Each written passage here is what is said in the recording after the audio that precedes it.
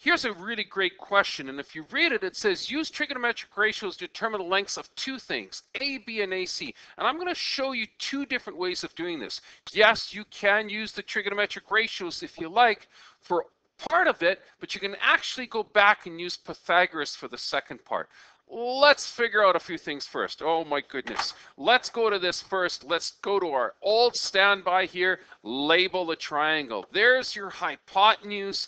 There's your reference angle, making this the opposite. And you've got here the adjacent. All right. So what you want to do is you want to figure out both AB and AC. Well, pick one. Don't try to do too many things at one time.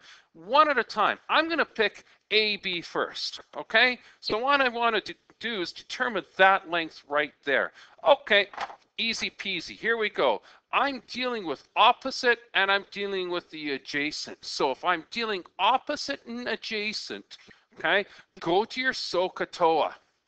Who is opposite and adjacent? Well, there's opposite and there's adjacent. It's got to be tangent. So tangent of the angle, which is 71 degrees, equals to our opposite, which we don't know, okay, over our adjacent of 147. All right, simple, simple, cross multiply, let's go. Bring up the calculator, okay, move it over, clear, here it is, okay, tan of 71, tan 71, don't forget the bracket, times 147 equals, I've got 426.9, and it says to the nearest meter, if you look, 426.9, 426.9 is 427 meters right there. So that's your opposite side, 427 meters. Done. Okay, now here's the other thing that's interesting. You have two options now. If you want to find the hypotenuse, you can use trigonometry again. Easy. Why? Because you still have the adjacent and you're now trying to find the hypotenuse. Adjacent hypotenuse is cosine. Now you're probably saying to yourself, well, why didn't you use this new number that you just figured out here? Well, it is a rounded number.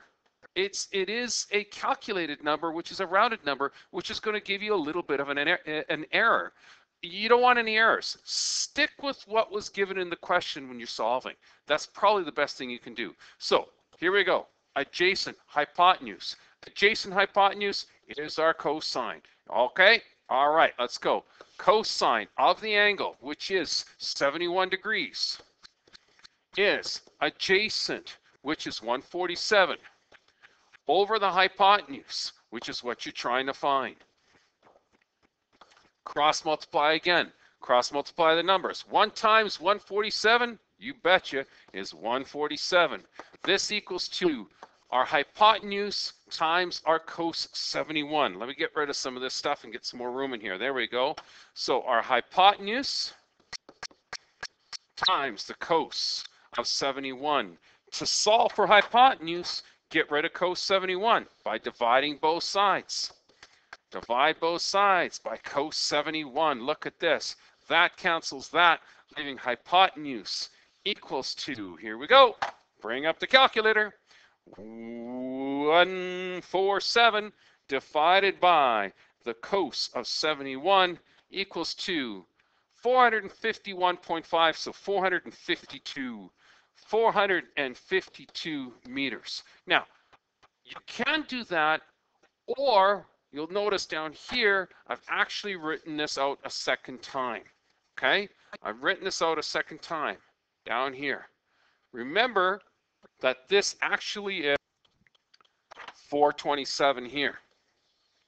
You can use, once you are at that stage and you have this, you can use your old faithful a squared plus b squared equals c squared, okay?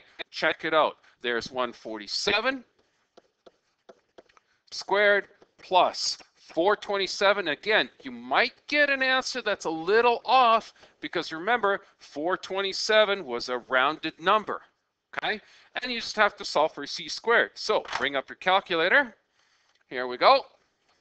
Okay, 147 squared plus 427 squared gives you that value. And don't forget, you have to inverse square it or square root it. Second answer. And you get a value of 451.5, which is 452. 452 meters. Now, remember, was that our length of our hypotenuse? Let's go back and check and see how accurate our rounding was. Sure enough, 452 here and 452 here. Even with our rounding, we got the same answer. So you got several different ways you can do this now. You can either do this with trig, or you can go back to Pythagoras, good old faithful Pythagoras.